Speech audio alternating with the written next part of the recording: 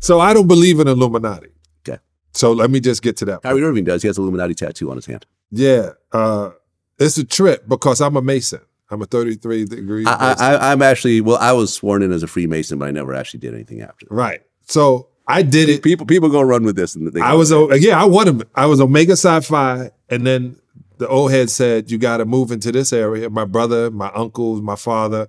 I moved in and learned what I needed to do. Me and Shaq had conversations about it. And Shaq's a Freemason too? Yeah. I see the fellowship. I understood what it was.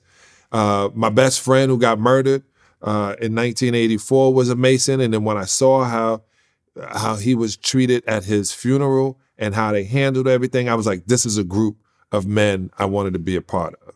So I looked at it one way, and then as you get older, you start seeing and hearing all these different things. Man, I'm telling you, there's so much going at you 24 hours a day that you can't keep up.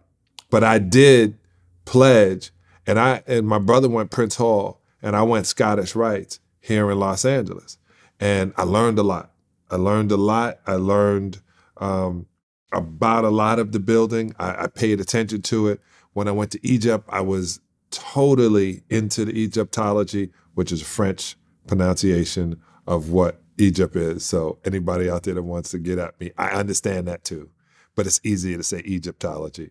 And I just got to see the building blocks. I got to literally lean against the pyramid, put my face against the pyramid. I got to, touch the Sphinx, walk under it. So I got to see all of these things that we see this is built upon.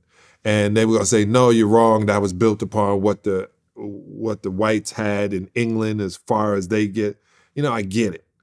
But man, it's so much bullshit to join a group. It's so much, it's always, and I'm going to keep saying the House of Thrones, and I'm happy that I've watched it now. My daughter said I should do a TikTok of my reaction to it.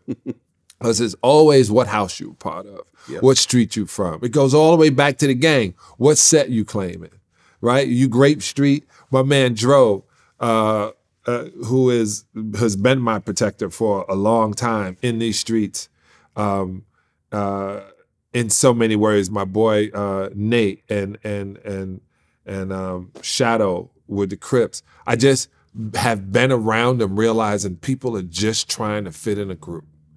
And that's what it looks like to me. I think they're just trying to fit into a group.